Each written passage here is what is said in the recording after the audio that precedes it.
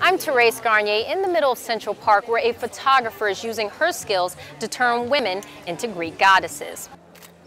For over 11 years, Charise Isis has traveled all over the country capturing women who have survived breast cancer. And today, some of those women have traveled from all over the country just so they can be a part of her exhibit because they want to raise awareness about the disease.